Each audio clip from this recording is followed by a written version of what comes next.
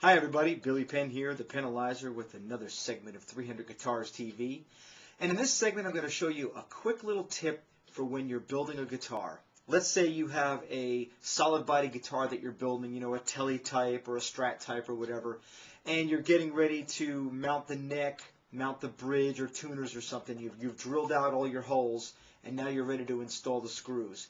What's going to make it easier and prevent you from possibly breaking off the head of a screw, that's one of the last things you want to do, because that's just another repair that's going to sidetrack your build, is to take, like, let's say this is a neck screw and you're going to install this through the body into the neck. What you'd want to do is get yourself some paste wax. I like to use this butcher's wax, the bowling alley wax.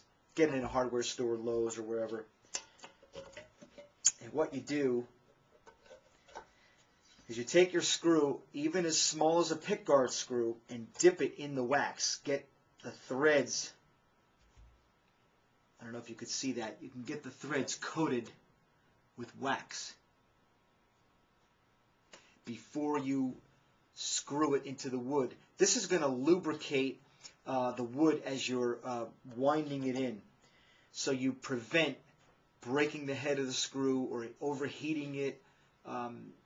It's just going to go in a whole lot easier if you're not using a drill and you're just using it the old-fashioned way and you get those big Popeye forearms in the end. It's going to make it a whole lot easier to lubricate the screw as it's going in. Quick little tip, get your wax at a hardware store, coat your threads, like I said, even as small as the tuner screws. The pickguard screws just makes life a little bit easier. If you have any questions, please email me, fan me up on Facebook, tweet me on Twitter, and stay in touch. I'm Billy Penn, the Penalizer, with another segment of 300 Guitars TV. Thanks for watching.